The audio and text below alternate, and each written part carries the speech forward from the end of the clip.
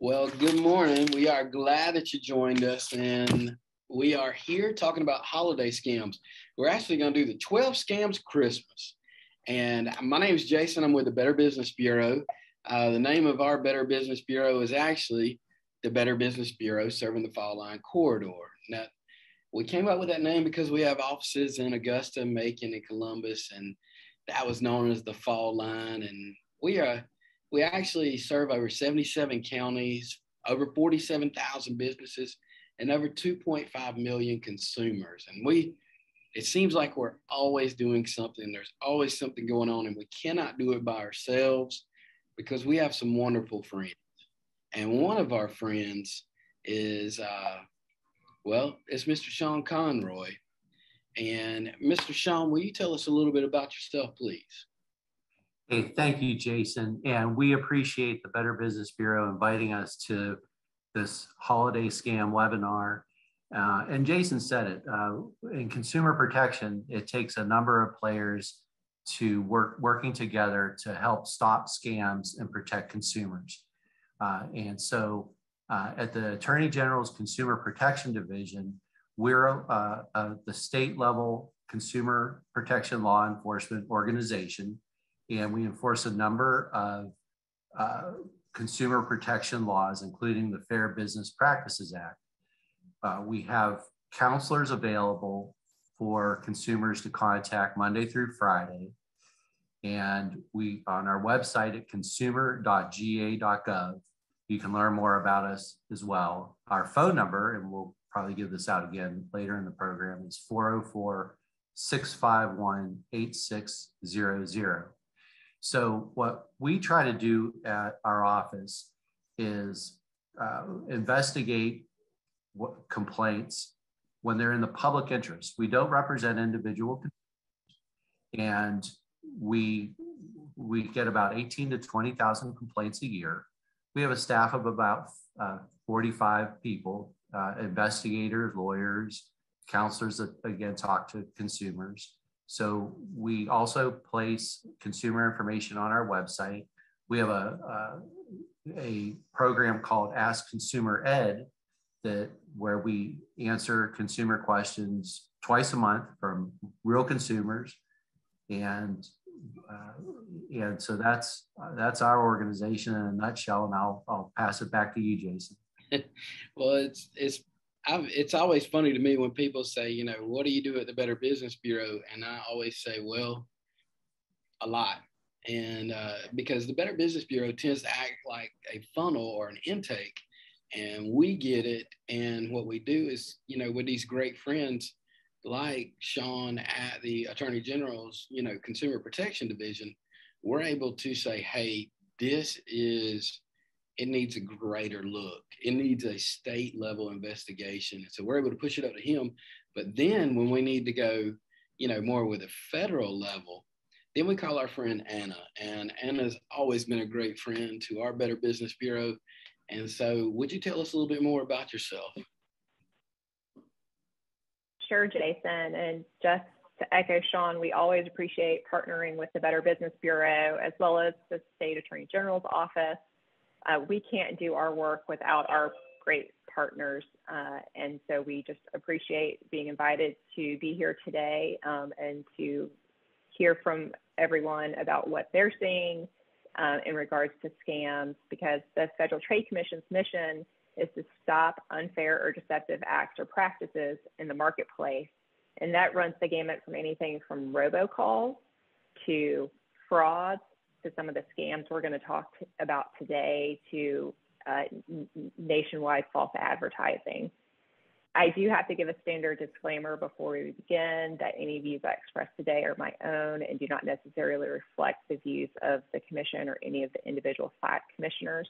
But I look forward to talking with everybody and getting some great information out there about how people can protect themselves from some of the scams we're going to be talking about today.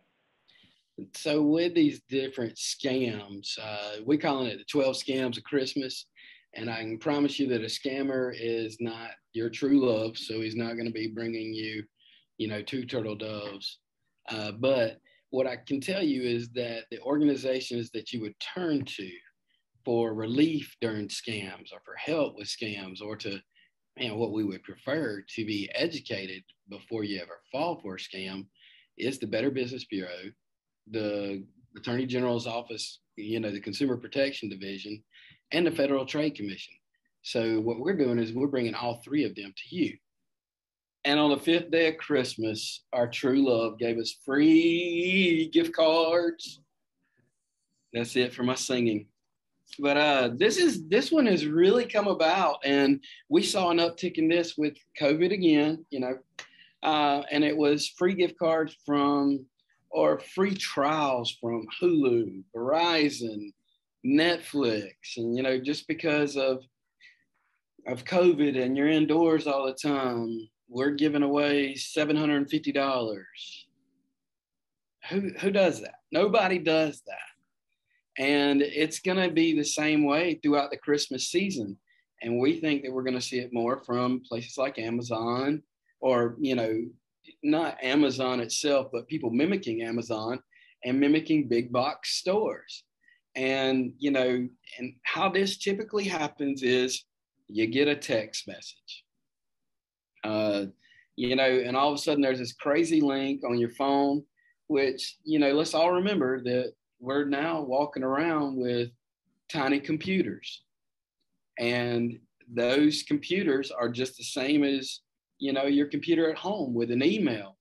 And that's how the majority of viruses and malware and everything bad that can steal your identity, it typically comes in through email or on your telephone through a text. And so we call it, in the business, we call it phishing when there's an email, but when there's a text message, this is the word of the day, it's called smishing. And so we've seen an uptick in that, and we've seen a lot of free trials and a lot of free gifts and different things like that. But, I want you to treat everything just like if you were sent a suspicious email.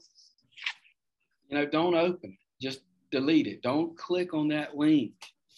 I know that you shop a lot at certain places, but honestly, they probably hadn't thought that much about you to send you a free gift card for $800. I actually saw this firsthand with some local teachers, and they got word that Walmart gave out so much money for teachers for their classroom. And so they bombarded Walmart, because if you tell a teacher you're going to give them something, they're going to show up.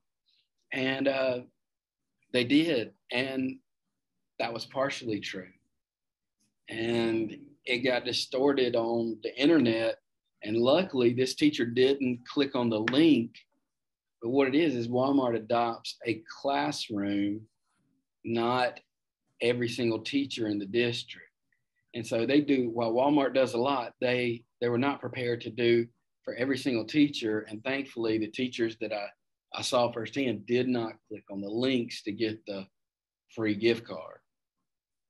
So now I've done a lot of talking, and these guys are far better experts than what I am. Have y'all got anything to add to the free gift cards or free trials? Well, Jason, I was just going to say, sorry, go ahead, Sean. Oh, thank you, Anna. We've also seen the free gift cards, but we've also seen, as an example, we've seen an Amazon AirPods raffle where a consumer gets a text saying you've won the AirPods, and click here to claim your prize. And well, who doesn't want a free pair of AirPods? But the question that you have to ask yourself is, I never entered a raffle to begin with, so how am I getting this award if I never entered it to begin with? And the scam artists will also target groups of people. So, Jason mentioned teachers. So the scam artists are trying to use some hook, whether it be cultural, your workplace, just something that's going to lure you in that makes it sound like it's more personalized to you. And Anna, I'm sure you have some good ads here as well. I was just going to add that if it sounds too good to be true, it's probably too good to be true. And if you, as Sean said, if you haven't entered any sort of raffle or contest, or even if you have, the chances of you winning are unlikely. So once again, as Jason said, do your homework. Make sure, again, it's that immediacy thing. You're excited, you see a link, you're going to click on it, but don't do that. Just before you click on anything, a lot of times, you know, these people are trying to download some sort of malware. They're trying to get personal information from you once you do click on the link.